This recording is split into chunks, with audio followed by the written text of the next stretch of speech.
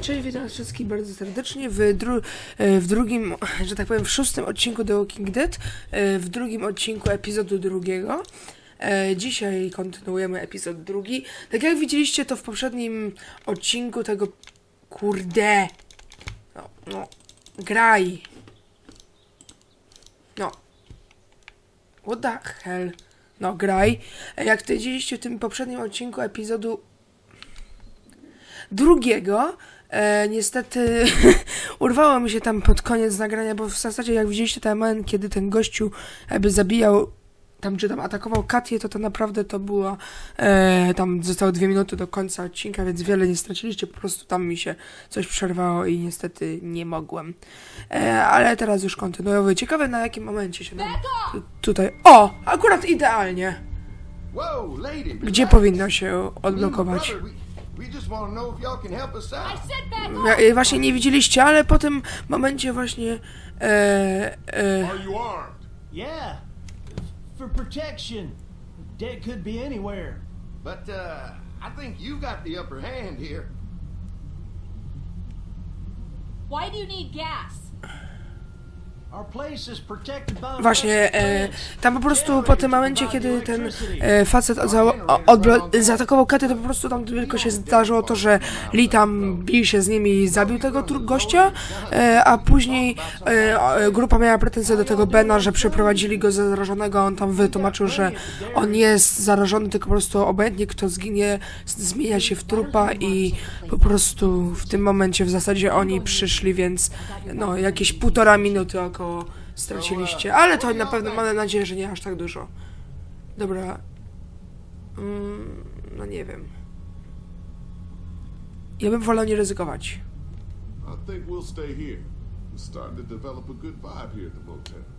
Good vibe? Well, Christ, Daddy-o. I'm sorry the folks with the food supply and defenses didn't tickle your pretty. Znaczy w sumie chciałem na początku iść na farmę, ale no nie wiem, ja bym się jeszcze zastanowił. Then we vote. If everyone agrees, then we'll send you guys with some gas to check the place out. And if we don't? Then we'll stay in this wretched roach motel with your recreational paperweight over there. Plus, we stay close to Macon where we have access to the pharmacy. For Dad. Kenny? Katja? We go. Dad? You betcha, pumpkin. Carly? I said we go. I'm in. If they're offering food, we gotta at least check it out. No dobra, to ja też. Clementine, what do you think? Lee, I'm very hungry. No dobra. It's like we're going to a dairy.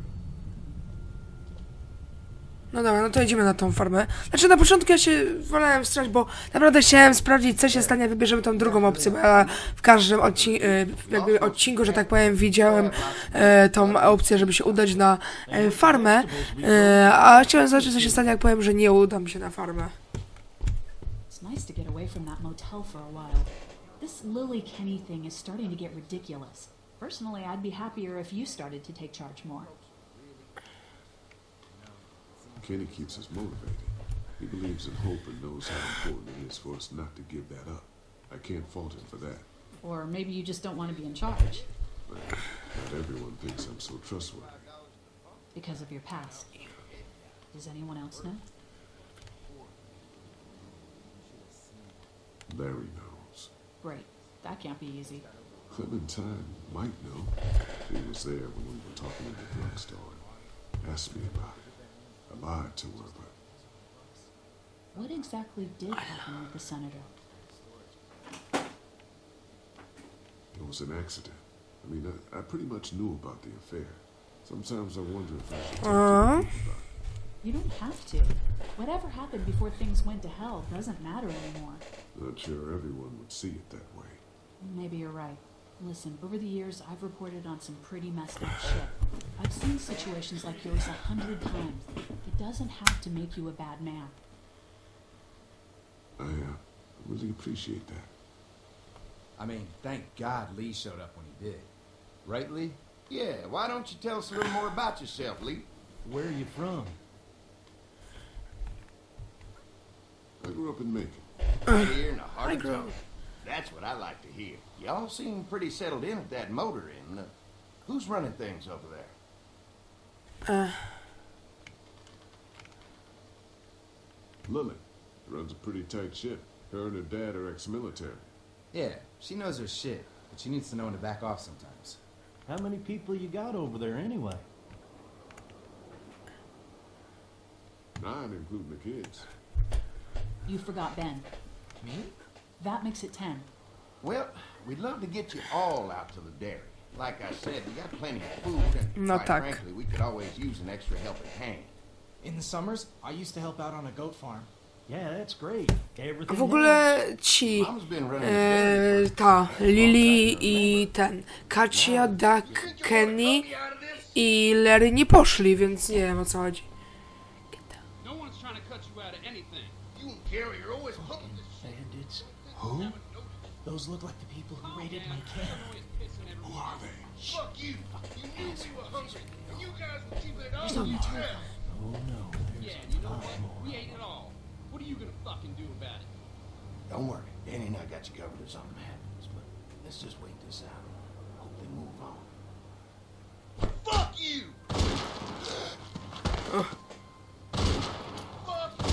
What the fuck?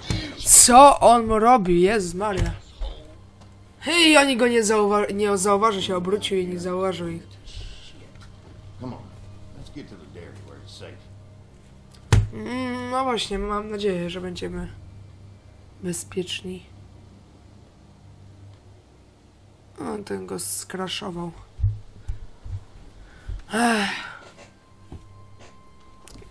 Jaka ładna farma.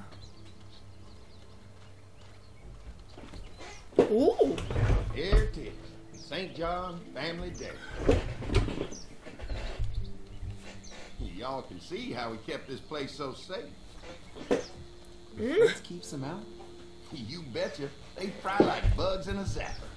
We're pushing 4,000 volts through that thing with generators and amps. O, to dużo w sumie. I'm going to assume that's a lot. Wystarczająco dużo, żeby usmażyć trupka.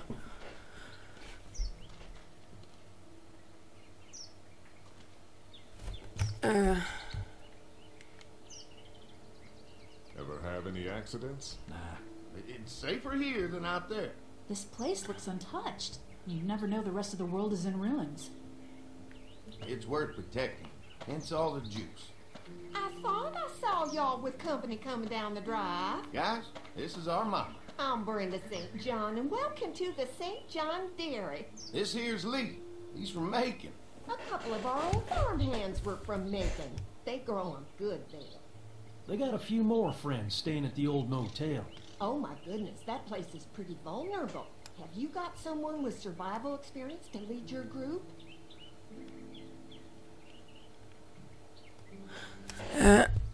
We all work together. Plus, we've got plenty of people with military experience. Well, that's good to hear. That motel ain't the safest place. Hold on, I thought you said someone else was running things. Oh, yeah, I thought she was asking about survival tactics. Well, it don't matter. You're here now. We'll make sure you're safe and comfortable. Thanks for having us. We brought some gasoline on good faith. We're all incredibly hungry. These are for y'all. Baked fresh this morning. Amazing. Can't get stuff like that anymore. Not without a cow for milk and butter, that's for sure. That's right. Hopefully Maybelle will make it through this bout of whatever she's got and be with us for a good long while. Your cow is sick? What's she... We have a vet, but we could bring her here. We can help you folks out. A vet? Oh my! Our prayers have been answered. Maybe our whole group could come. For the day. Well, how about this? Y'all go get your veterinary friend and I'll prepare some dinner. A big feast for all you hungry souls. It'll be nice to have some folks to help out around here again. Danny, why don't you come help me out in the kitchen? Why don't I head back with the food and round up everyone for the trip over here? Might want to take someone with you. Remember, those roads can be dangerous. I can handle myself. Take this. Maybe go ahead and take Ben along then. Take care of yourself, Lee. See you in a while. Okej, więc Carly i Ben poszli po resztę, a my tutaj zostajemy. Once you get settled in, I could use some help securing the perimeter. Is there a problem? Sometimes the dead get tangled up in the fence before they fry and end up knocking over a post. It'd be a big help. A nie ma sprawy, Andy, czy jak się tam było na imię? Au! Walnąłem się! Sam. This place is incredible. What the shit? It's got food. And that fence? Oh man, fence. If we play our cards right, this might turn out to be a place we can stay. So how do you want to play this?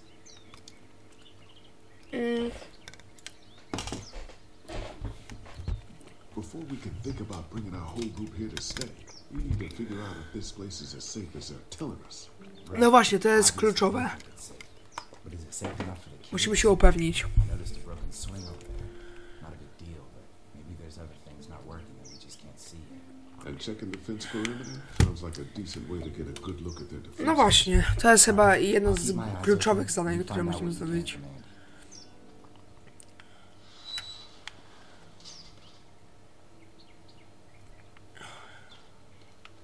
Okej. Brama. Ładne to miejsce.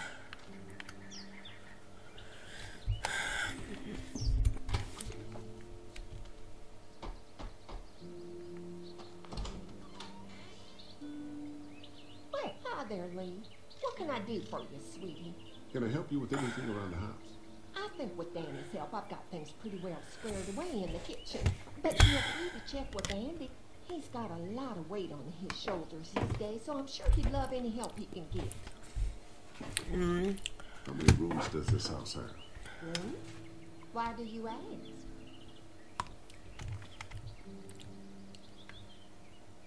I'm sorry, that was rude. Well, don't you worry about it, Lee. We've got a great big dining room that will fit your whole group. The family's done an amazing job keeping this place up. Well, now aren't you sweet? Thank you, Lee. The boys and I have tried to adapt as best we can, but we still keep some of our old routines to help remind us of better times. What happened to the rest of your staff? Oh, we've had our share of tragedy here, just like everyone else, I'm sure. Some of our staff took off to find their family as soon as they heard the news.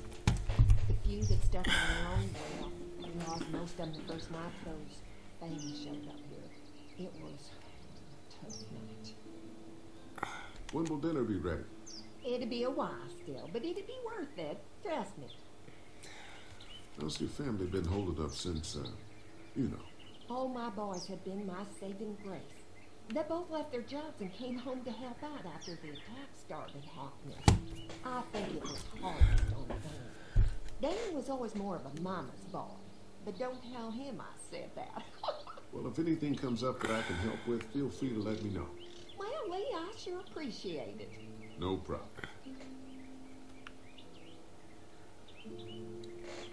Okej, więc porozmawialiśmy sobie z tą Brendą. Teraz warto look around wokół tego miejsca. Look around tego miejsca. O, porozmawiaj z Andy. Heyo! Hi. Well, I'm glad you guys decided to help us out. I noticed back at the motel that you folks are pretty well armed. Been stockpiling, huh?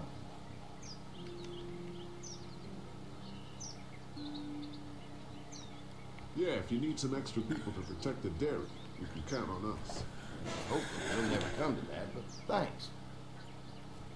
An electric fence is enough to keep out walkers? Walkers? Is that what you call them? That's good.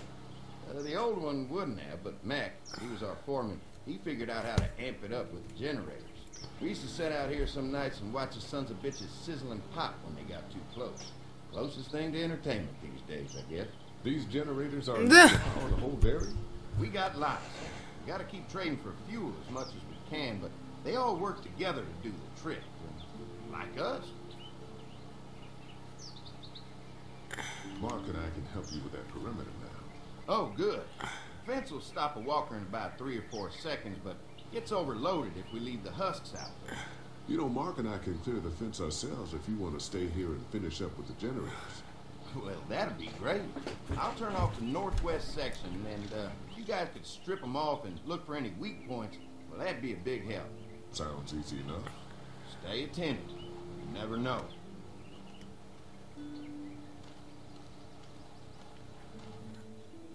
Okej. No dobra, więc teraz ruszmy po to ogrodzenie. Daleko się oddaliśmy. Znaczy daleko, no, powiedzmy.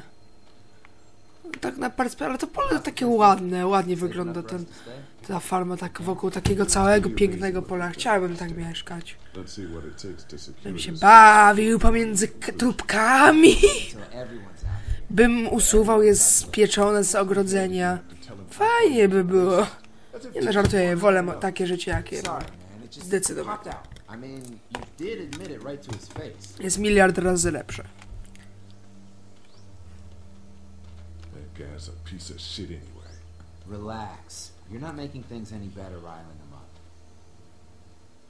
Czy rozmowa była o Lerym? Mam nadzieję, bo ja nie chciałem nikogo z tych nowych urazić.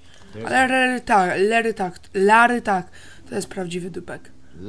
Dostał strzałą. Lee, it's dead. Come on, let's push it off. Nie żyje, ale wiecie, lepiej nie dzielić skóry na niedźwiedziu.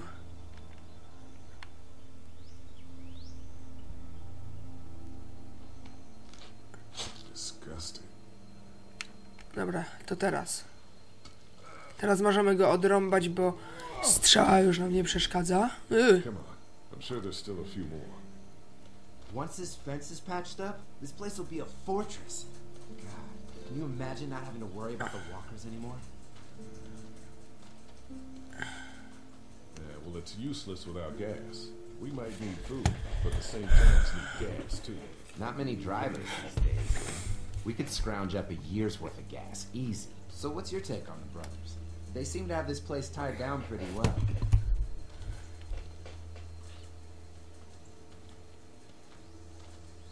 We've got enough people to take this place by force if we have to. Sheesh, Lee. You sound like Kenny. There's another one. I see it.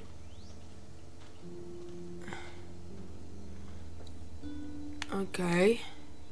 Ten też chyba nie żyje. Faktycznie lepiej siekierą, bo jakbyśmy mieli rękoma, no to bym lepiej nie, bo mógł być jeszcze na ugryź. O. I druga łapka. Boom. You never get used to the smell, do you? Nope. Christ. I can't stop thinking about dinner. Thanks for the rations earlier. It's not easy eating in front of the kids. Oh wow. That's all that's keeping me on my feet right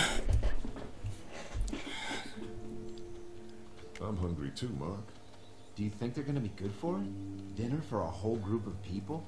If they've got as much food as they say, I think so. No właśnie. Come on, I think I see where they're getting in. This one must have knocked it over trying to get through. He's tangled up in No there pretty właśnie. good. Come on, help me get this thing back in place so we can get Mr. Crispy off of here. Think we'd get better. Śpiącą królewną. No do śpiącej królewny mu bardzo dużo brakuje. Uważaj, bo jeszcze sobie przysmażysz rączkę, Mark. No tak. On przeskoczy, a Lee tak delikatnie jak panienka.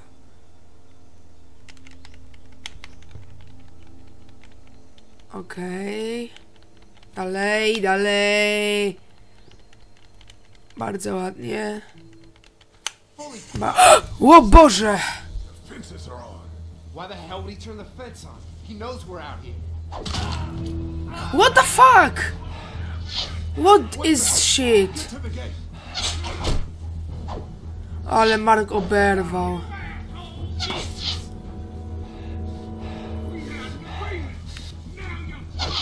Wow! No idea. Fuck. Now what? With the fence on that gate, it's our only way out.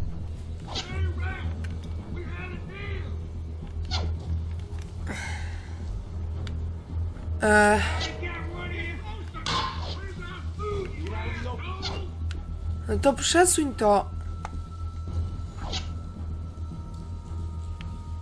Ach, zarąbiście.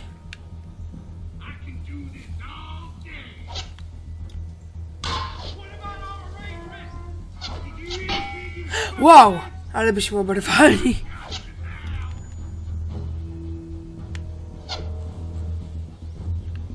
No help me.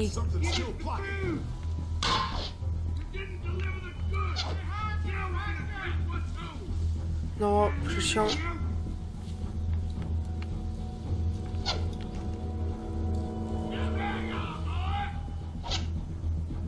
No kurde, co ja mam z tym bardziej... Aha! Okej, to.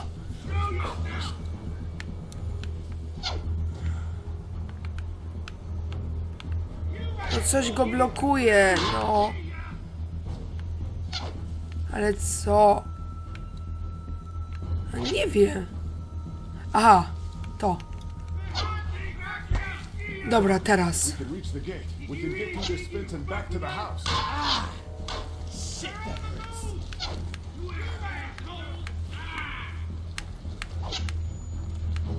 Dobra, dobrze, że na razie się dobrze ukrywam.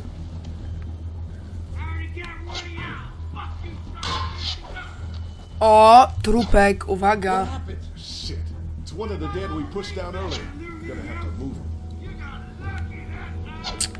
O, ty, panie. Chodź tu. Teraz cię przewlekę. Dobra, idziemy dalej.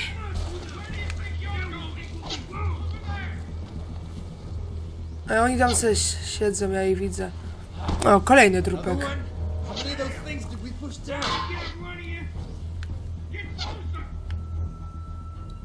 Get closer. O, ale ten żyje! Lee! Come on! Ach, zabij go! Walnij go! Jeszcze raz! Jeszcze! Kurde! O fuj!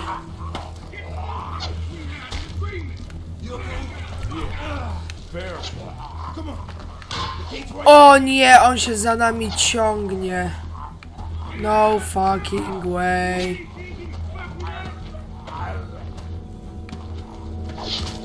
Oh yeah. Bardzo ładnie. Let's get out of here.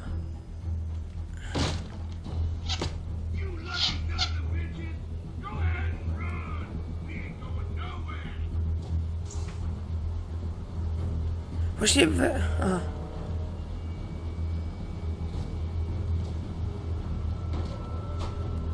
Oh. There was a goddamn ambush out there. Holy shit, are you okay? Bandits here? On our property? Oh my lord! What happened to you, sweetheart? It was those bastards in the woods, Mama. Yeah, I'll be alright once it's done. God damn, it hurts. O. Biedny Mark. Mark, oh O, akurat przyszedł w momencie, kiedy on dostał. Christ, are you gonna be okay? Yeah, I'm fine. I should just pull it out. Oh no, honey. Come on, Brenda's got you. Come on inside now. We'll have you all sorted out. Well, you must be the best. What kind of shit is this? We ran into some people on the way up here. Bandits, I guess. I think it was them that attacked us. They gave us a lot of problems in the beginning. Killed a bunch of our farmhands. We were able to get them to stop by making a deal. You knew about these people? Food for protection. Not like we had much of a choice, but they did stop hassling us. Christ, maybe you were right about this place, Lee.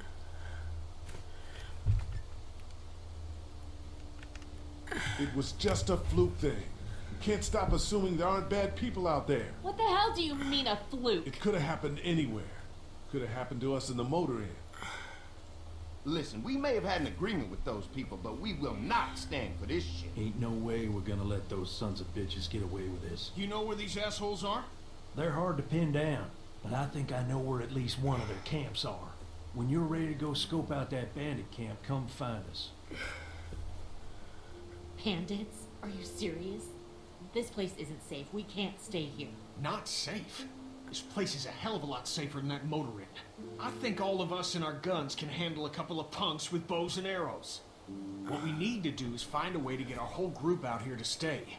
Take this place over if we have to. Oh, cool your jets there, Rambo. These are nice people. Let's not do anything to get us thrown out before we eat. I'm gonna head out and help Dan deal with these bandits. You guys should try to make friends with Andy and Brenda while I'm gone. Well, that's easy. I got charm coming out of my ass. Yeah, that's real charming, Dad. Urocze jak... Since Carly nie and wiem. Ben ate some of the food on the way to get us, she volunteered to stay behind and watch the motor inn until we get back. No dobra. Hey, I remember seeing kids in your group, so I went ahead and fixed that swing while you were out. Hope you kids like swings. A swing. I love swings. Just like at my treehouse. Come on, Doc. Why don't you kids go and play on the swing, huh? Yeah. Thanks. Anytime. We're looking out for you. No dobra, więc na tym momencie sobie zakończę. Na razie właśnie tutaj dotarliśmy na tą farmę i zobaczymy, co się będzie działo dalej. Jestem bardzo ciekawy w sumie, bo... No nie wiem, ta sytuacja taka jest podejrzana. Wszystko się powinno wyjaśnić, jak znajdziemy ten ich obóz cały i prześledzimy ich tam. Czekaj, przewiń. Powrót. Czekajcie, mam tutaj parę... Las, pułapka, motel, infekcja, farma St.John, ogrodzenie, powrót z rekonansesu.